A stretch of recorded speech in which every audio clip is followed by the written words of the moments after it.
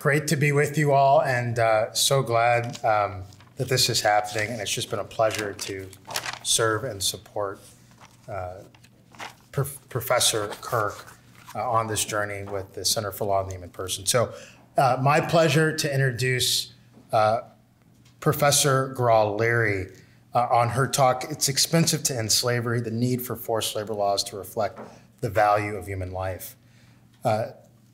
Professor Graw Leary serves as Associate Dean of Academic Affairs and a Professor of Law here at Catholic University School of Law. A former prosecutor, she is also a former policy consultant and Deputy Director for the Office of Legal Counsel at the National Center for Missing and Exploited Children and a former Director of the National Center for the Prosecution of Child Abuse. Professor Graw clerked for the Honorable Sue Robinson at the U.S. District Court for the District of Delaware. She's chair of the U.S. Sentencing Commission's Victim Advocacy Group and former co-chair of the Victims Group of the ABA's Criminal Justice Section. She has testified before congressional committees and addressed audiences nationally and internationally. She received her BA with honors from Georgetown University and her law degree from Georgetown University Law Center. Her scholarship and extensive publication, it's very impressive, focuses on exploitation and abuse of women, children, and the marginalized. She's recognized as an expert in criminal law and procedure, victimization, exploitation, human trafficking, mixing person, technology, and the Fourth Amendment. Please welcome Professor Graw Leary. Thank you.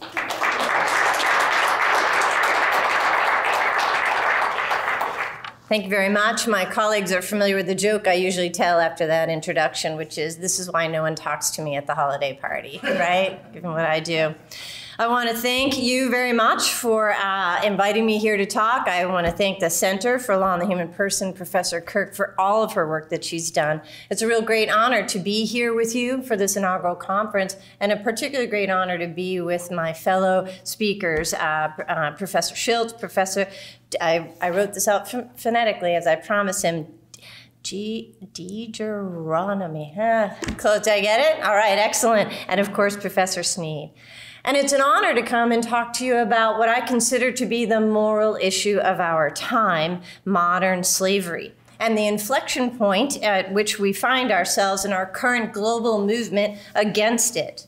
And make no mistake about it, we are in the midst of a social movement, and, in my opinion, we are losing. Now let's get a few things out of the way. I know what you're thinking, like my students, slavery, isn't that a little bit strong, Professor Graw Leary, a little bit dramatic? Well, my answer is no. And I'm in pretty good company if being in company of the last four presidents puts you in good company. I suppose it depends where you sit on the aisle. But the last four presidents, the last 5 secretaries of state, and Pope Francis have tied this concept of human trafficking to modern day slavery and used those labels. Barack Obama particularly talking about it, calling it by its true name, modern slavery. If you don't like that party, we've got President Bush talking about how we can't allow this slavery to thrive at our time. If you don't like either party, it's always good to go to the clerics. With Pope Francis not only talking about human trafficking as modern slavery, but linking it to this concept of dignity. I'm also correct if you like the UN instead. The UN, who talks about in its most recent report on forced labor and forced marriage, the following. Although modern slavery is not defined in the law, it is used as an umbrella term covering practices such as forced labor, debt bondage, forced marriage, and human trafficking. It refers to situations of exploitation that a person cannot refuse or leave because of threats of violence, coercion, deception, abuse of power. If you still don't believe me that we're in the midst of modern slavery, let's just think about the size of this problem. The same report tells us at the ILO that we have 49.6 million people, 49.6 million people suffering in conditions of slavery or forced marriage. Forced labor encompasses 27.6 million of those people, and that is my topic for today. The numbers are staggering. You can see 12% of them are children, women and girls accounting to 4.9%. So if you think that I am wrong about slavery as a potential label, I would suggest to you the authorities back me up.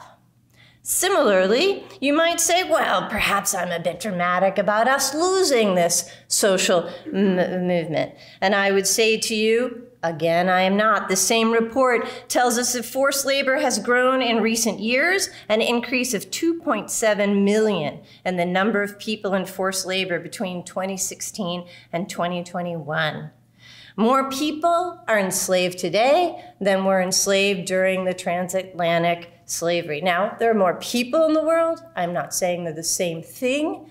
But if you find yourself looking back and wondering, how could anyone have lived through that time and not seen that it was wrong and not done something about it, I suggest to you our grandchildren will ask us the same thing. And are we losing? Well, the ILO and the UN report that this is a $150 billion industry. The Department of Labor issues an annual report of products likely to be made with forced or child labor, and that is 159 products coming from 78 countries. And these are not strange things that perhaps you and I avoid. Let's be clear. I'm glad there's no coffee. That's a good thing because coffee and cocoa are pretty much touched by the hands of forced labor at some point in the process. Fish from Indonesia, bricks from India and Paraguay, Peru, tobacco from Malawi. This is the breadth of forced labor products. And yet, the ILO tells us, prosecutions are decreasing. Prosecutions decreased 27% since 2019. Now, of course, there's COVID in there, but that is a trend that has been continuing since 2017. Now, I know what you're thinking next. Well, surely not here in the United States. This is something that's abroad, right? This is a problem there. And I'm here to tell you, no. That same report from the UN says that forced labor is a concern regardless of a country's wealth. More than half of all forced labor occurs either in upper middle income or high income countries. The Trafficking in Persons report reports that forced labor is well documented in the private economy, particularly in agriculture, fishing, manufacturing, construction, and domestic work, but no sector is immune. And here are just a few of the headlines that I pulled up. These are mainstream companies, mainstream products. If any of you have young people in your lives, you will know that Shein is where everyone wants to shop. Shein, whose workers do 75-hour work weeks, and yet they made $22.7 billion in revenue during COVID. So that's the bad news. Fortunately, that is the bad news. But to summarize it bluntly, today, modern-day slavery is a low-risk, high-reward enterprise. It is criminal and a human rights violation in which many aspects of the private sector engage in throughout the country and the globe, with particularly disproportionate effects for women, girls, migrants, and the most vulnerable of people. The good news is there is a vibrant global social movement fighting against this. And that's where I want to focus my time today, discussing the state of play in a little bit more detail about modern-day slavery and the movement against it, why we are losing, in my opinion, and a potential pathway out of it. And it is here that the role of human dignity is paramount. So a couple of words on social movements.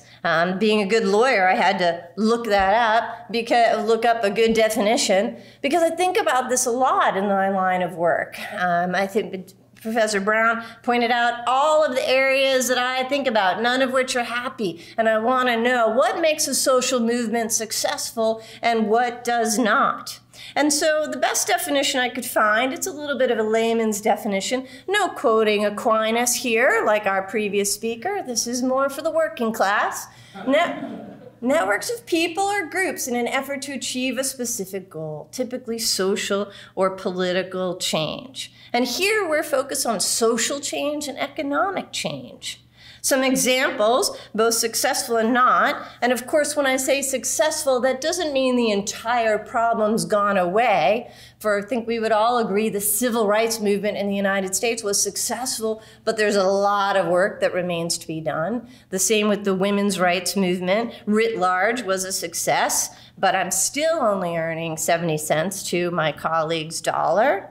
But what are some successful movements? Women's suffrage, political. The anti-drunk driving movement, social and legal, something that was, and we'll talk about this a little bit more, something completely socially acceptable and within a few decades made not. The anti-war movement during Vietnam, right? Social and political.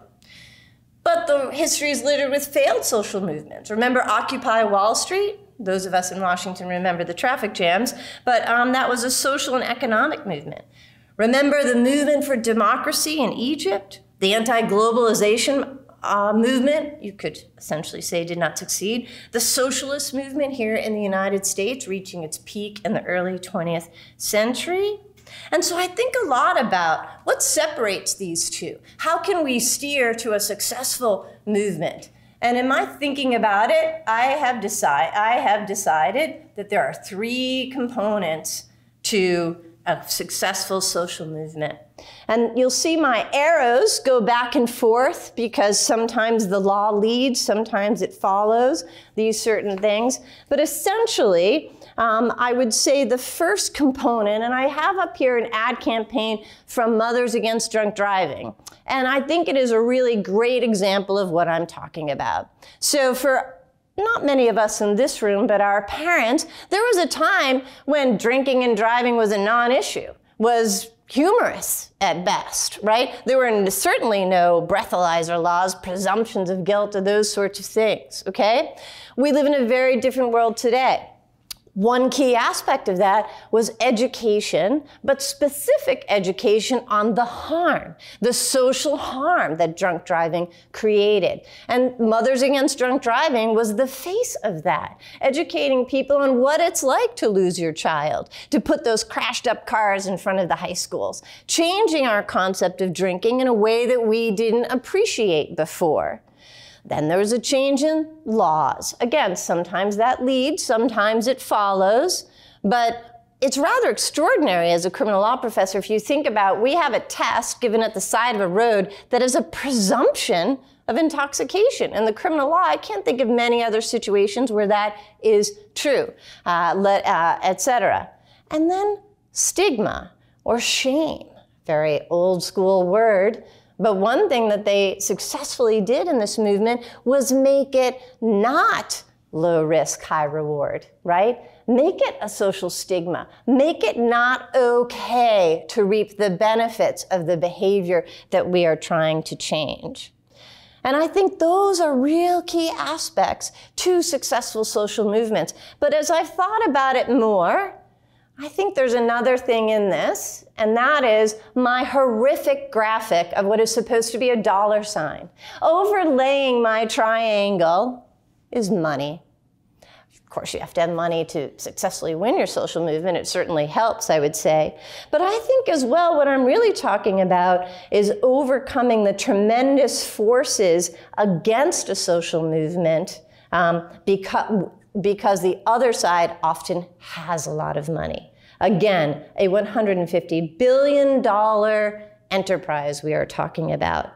And often the fight is not so much about the issue, although it may be framed like that, but what is underlying the opposition to a social movement is the tremendous financial advantage that the other side has. And while public engagement might be on other issues, the true conflict is driven by the desire to continue to benefit from the behaviors through wide profit margins. Okay, so let's talk about the anti-slavery movement. Now, many of you might think, well, didn't that end? 19th century, didn't that end? But of course, all of us as students of history know it did not.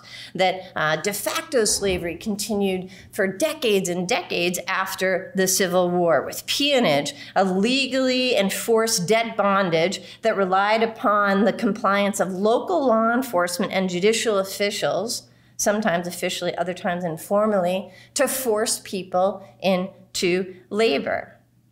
But our current global movement regarding human trafficking and forced labor has really expanded our concepts of slavery to include this idea of force and fraud or coercion. For example, understanding prostitution as sex trafficking, seeing a form of forced labor as something between a labor violation, relatively minor, and physically forced slavery. And so here in the United States, we might say part of this was this case called United States versus Kosminski. And this exemplifies what I am talking about. In this particular case, the government brought charges of involuntary servitude. And the facts are, for more than 10 years, 2 mentally disabled men, IQs of 60 or 66 respectively, worked 7 days a week, 17 hours a day. At first they got paid $15 a week, but eventually it was for no pay. One of the gentlemen was employed at another dairy farm in upstate New York, and he was picked up at the side of the road by Ms. Kosminski, and she physically separated him from his other work. Mr. Molitaris, the second man, was homeless, and she physically picked him up and took him to the farm. They were subjected during these 10 years to physical and verbal abuse for failing to do their work. The other herdsmen were instructed to isolate these gentlemen. The Kosminskis told these gentlemen not to leave, and on the few occasions that they did leave, they were brought back and discouraged from leaving again. On one occasion, they were threatened to be returned to a mental institution where one of them had resided before. The trailer in which the 2 lived was described by the court as filthy, having no running water, a broken refrigerator, and maggot-infested food. The court concluded that they were not given adequate nutrition, housing, clothing, or medical care. The Kosminski discouraged relatives and neighbors and other farmhands from interacting with them. I don't know about you, but it sounds like slavery to me. But the Supreme Court said that it was not involuntary servitude, finding that the statute at issue, the involuntary servitude statute, necessarily requires a condition of physical restraint or physical injury, or by the use of a threat of coercion through the law or legal process. That is what the statute covered, and these convictions were reversed. And I would submit to you a great example of the law does not match the harm. So where do we go? Tremendous legal change in the year 2000. Here in the United States, somewhat as a result of Kosminski, somewhat as a result of other forces, we have the Trafficking Victims Protection Act. Globally, we have the Palermo Protocol, and we have the world really transforming its understanding of human trafficking and modern-day slavery. Both advance this concept of human trafficking. We didn't really use this term before the year 2000. And a clear recognition of the exploitation that occurs when you just compel labor or you compel services, not only through physical force, but through other forms: debt bondage, traumatic bonding, fraudulent recruiting, subtle coercion, abuse of the laws, etc. And the best example of this, again, would be our reframing of our concepts of prostitution.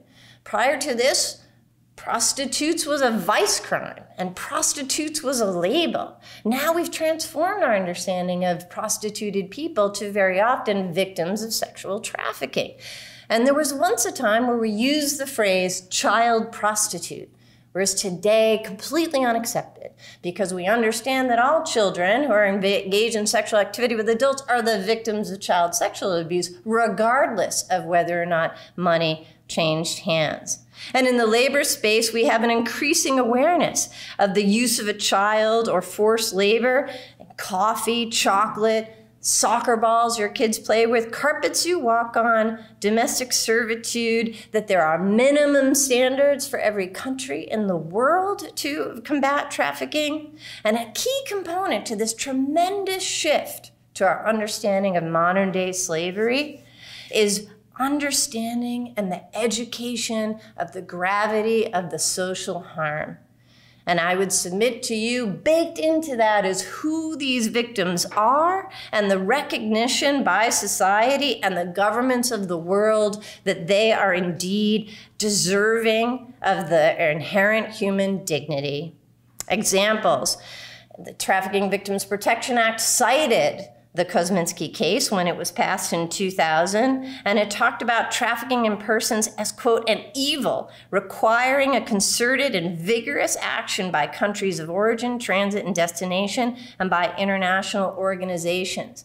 Here you see in finding number 22 of the TVPA, the explicit recognition of the inherent dignity and the worth of all people. Internationally as well, we see in the forward to the Convention of Transnational Crime, which is what the Palermo Protocol is tied to, the declaration stating men and women have the right to live their lives and raise their children in dignity, free from hunger, from the fear of violence and oppression. The Council of Europe, their Convention on Human Trafficking, again invokes this idea of dignity. Quote, considering trafficking in human beings constitutes a violation of human rights and an offense to the dignity and integrity of the human being. So where are we today? We're in not a bad place, right? And you could say in some ways, the TVPA has been reauthorized over 5 times. Every state in the United States, and in my class I used to have to say except Wyoming, but now even Wyoming has a trafficking law. 180 countries have ratified the Palermo Protocol. We've seen tremendous social change, a movement for the equality model in sex trafficking, where we actually hold the buyer of another human being responsible, not the person being bought. The Sustainable Development Goal Target 8.7 calls on all countries to take immediate and effective measures to eradicate forced labor and modern slavery. And we've got these apps where you can go on and be a good consumer and try to figure out if the product you're interested in is a clean supply chain or not. Or you can go, not now, to myslaveryfootprint.com and plug in the information about how you live your life and see how many slaves you employ. Great. And yet, the Trafficking in Person report tells us this continues to grow. In 2022, the TIP report, which comes out every year, includes not only 22 countries on Tier 3, meaning countries whose governments do not fully meet the TVPA's minimum standards and are not making any significant efforts to do so, but this year, 11 countries who are involved in state-sponsored trafficking. Government-endorsed, state-sponsored trafficking. The TIP report does report, in their report, that prosecutions are up from last year, but they are actually half of what they were at their height in 2015. As I said, globally, there were 5,260 convictions in 2021, 374 of them for labor trafficking. Now, I'm not great at math, being a lawyer, but I can see that there's a big gap between 20-something million and 364. So where are we now? On the one hand, awareness is up. And on the other hand, effective interruption is down. This remains a high reward, low risk proposition. I would submit to you there is no or little shame in labor trafficking in your supply chains. And we sit here, all of us, knowing the coffee we drink, the chocolate we eat, the carpet we walk on, the phone into which we speak are all likely to have been touched by the hands of someone subjected to forced labor. In short, thanks to the TVPA and the Palermo Protocol, we've got the criminal laws, but now we have to move to what I call anti-trafficking 2.0. Now we have to enact laws or make changes that are going to hurt. It's kind of easy to make a lot of things illegal, and that's a good thing. That's really important. But now it's going to hurt. It's going to hurt the consumer to pay more. It's going to hurt the company to lose profits. It's going to hurt the government to provide the kind of services that are needed. And how do I know that we're losing this battle? Well, I'm in a crowd of academics. I know you all saw this story. The New York Times recently did what I predict will be a Pulitzer Prize-winning expose about migrant children being exploited in the United States in industrial-level jobs. Their findings included tens of thousands of children come to the border where they're rapidly processed to a sponsor, quote unquote, under the guise that they will attend school and be protected, but then they are put to work in industrial jobs, roofing, making Cheerios and granola bars, etc. Migrant child labor benefits both under-the-table operations and global corporations. The Times found in Los Angeles, children stitch Made in America tags into J. Crew shirts. They bake dinner rolls that are sold at Walmart and Target. They process milk used in Ben & Jerry's ice cream, and they help debone chicken that is sold at Whole Foods. As recently as this fall, middle schoolers were found making Fruit of the Loom socks in Alabama, and in Michigan, they were making auto parts used by Ford and General Motors. Okay, well maybe those are just some bad actors. But what's happening in the law? At the same time, several states are moving to increase the ability to hire children for industrial jobs. In Iowa, there's a proposal that would expand the hours teenagers can work during the school year and shield businesses from civil liability if a youth worker is sickened, injured, or killed on the job. In Wisconsin, such legislation passed only to be vetoed by the governor. In Minnesota, their bill seeks to allow 16 or 17-year-olds to perform construction. And I just got the news story today. In Arkansas, they passed the Youth Hiring Act of 2023 just a few days ago, and that eliminates state age verification for children less than 16, and no parental permission is required to work. And why? Well, it's a tight labor market is what we are told. A tight labor market to have children working in dangerous industrial jobs. Well, that was shocking. Those of you who may have seen this story might have been horrified, shocked. This is terrible. Surely this will be the stuff that will pivot our social movement to end trafficking. But sadly, that is not the case. Earlier in 2022, Reuters reported that JBS settled a case in which 13 and 14-year-olds were working in slaughterhouses 11 p.m. to 5 a.m. in what was called oppressive working conditions. The penalty that ultimately had to be paid, $15,138 for each illegally employed child. Also, but it goes back beyond that. In 2015, Human Rights Watch exposed a massive child labor in the tobacco industry. Yes, we live in a country where it's too dangerous for children to smoke, but it's not too dangerous for them to inhale what is the equivalent of over a dozen cigarettes during their work day. Similarly, Frontline did an expose on other forms of child labor as well. In fact, in case you think this didn't spark any action, it did spark action. There were congressional hearings back in 2016 on, look at this, unaccompanied alien children coming in and being forced to work in industrial jobs. And this report that was produced said, quote, over a period of 4 months in 2014, HHS allegedly placed a number of unaccompanied children in the hands of a ring of human traffickers who forced them to work on egg farms and around the Marion, Ohio area, leading to federal criminal indictment. According to the indictment, the minor children were forced to work 6 or 7 days a week, 12 hours a day, and they were threatened with physical harm, their family's physical harm, or even death if they did not work and surrender their entire paychecks. In the 400 pages of hearing testimony, the word dignity is nowhere to be found. Why? Why is this happening? Well, I would suggest to you we go back to my triangle, even with its bad graphic. Go back to my triangle. There is no stigma.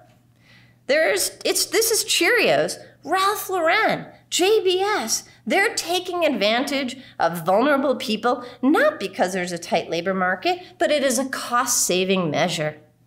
There are not the laws in place to stop this. The Fair Labor Standards Act does not apply to the agriculture. Child labor laws have many loopholes, and when they do not, even if they do not have loopholes, they're rarely enforced, and now we even have some states repealing them.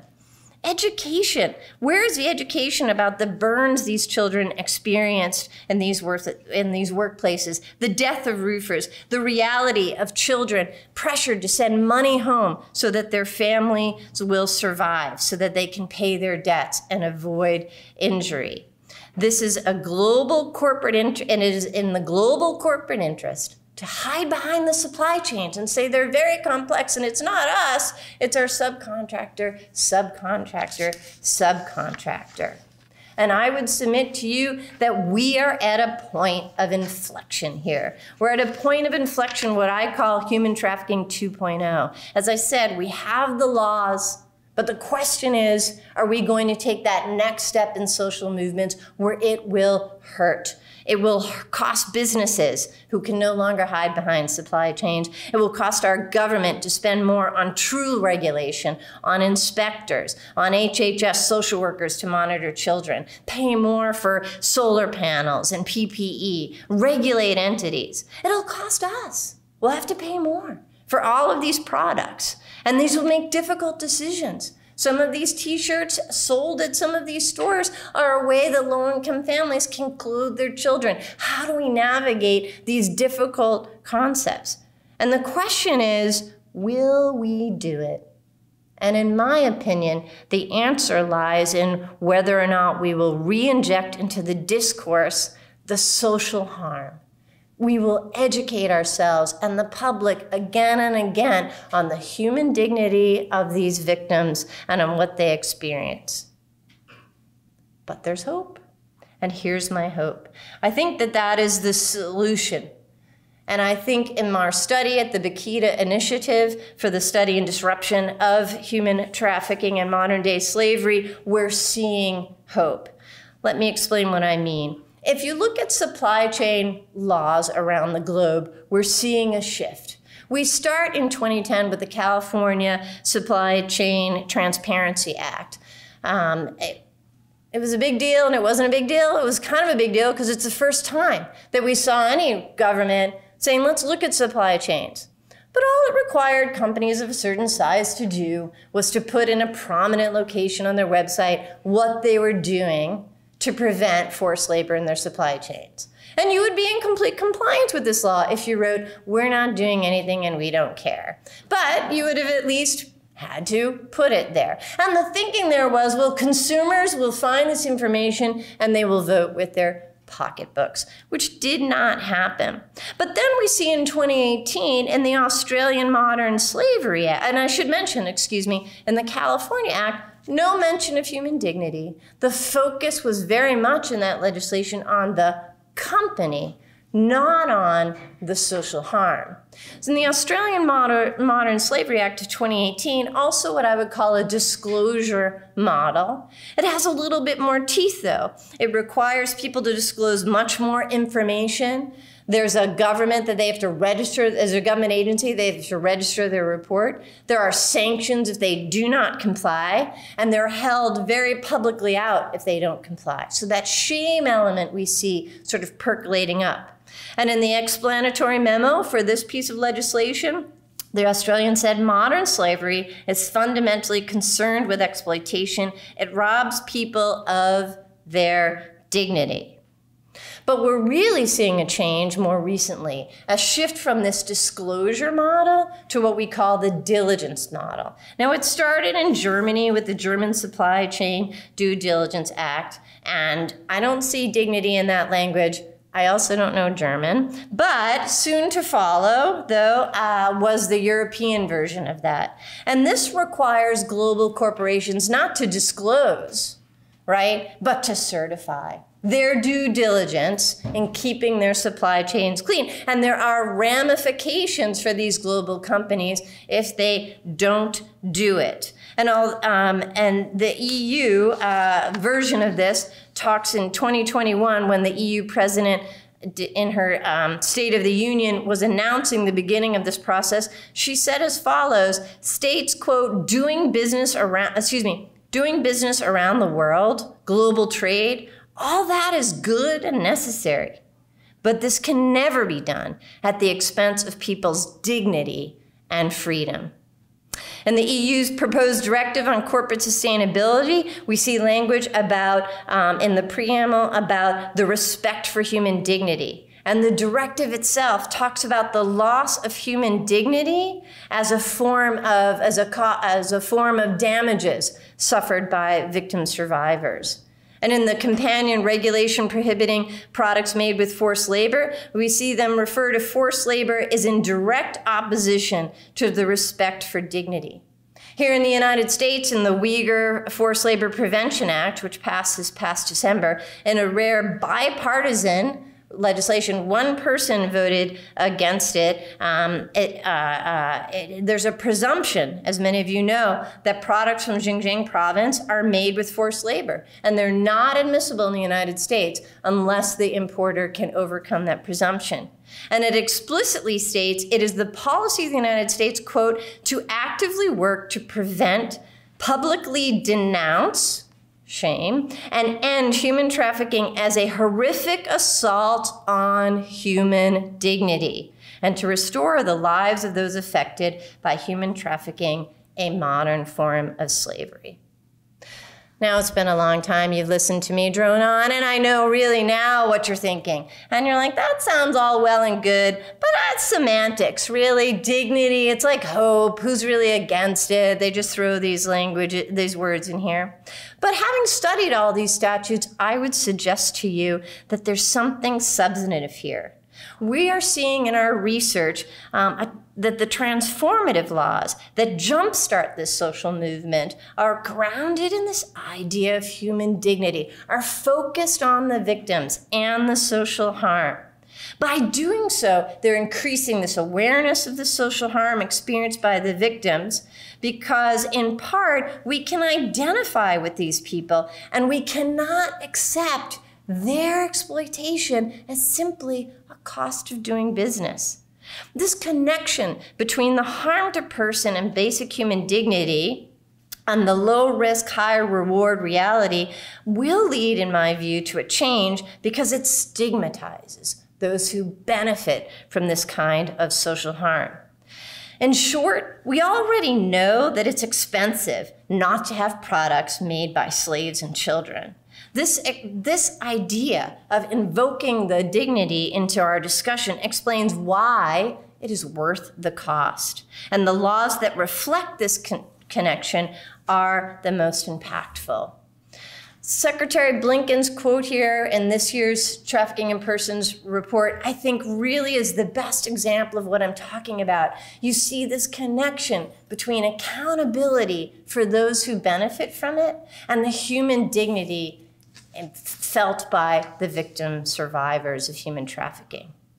So in conclusion, it's not all bad, but we are at an inflection point. History will judge our current moment as either one of elevation of the human person or the continued exploitation of the most vulnerable as simply a cost of doing business. And for us to continue the momentum of this movement to end modern-day slavery, we must continue to educate as to the social harm as an essential component of our movement and of underscoring and elevating that those harmed as human beings are human beings with dignity. And this must be, as the United States Congress stated, they must be free from assault, or as the European Union stated, human dignity can never be a cost of doing business around the world. And this is a challenge because there's a great deal of money pushing against this piece of the argument, hiding behind the supply chains, claims that the economy will fail, our agricultural system will fall apart, fighting against the diligence model, which actually has penalties, fighting against the Fair Labor Standard Act applying to agriculture, fighting against child labor laws, which have been in existence since the 1930s. But when met with the reminder that all of those affected by this form of exploitation have inherent human dignity just like us, and clear descriptions of the harms that they are subjected to, the movement to move the law to a place of accountability, I am hopeful will continue. I welcome your thoughts. Thank you very much.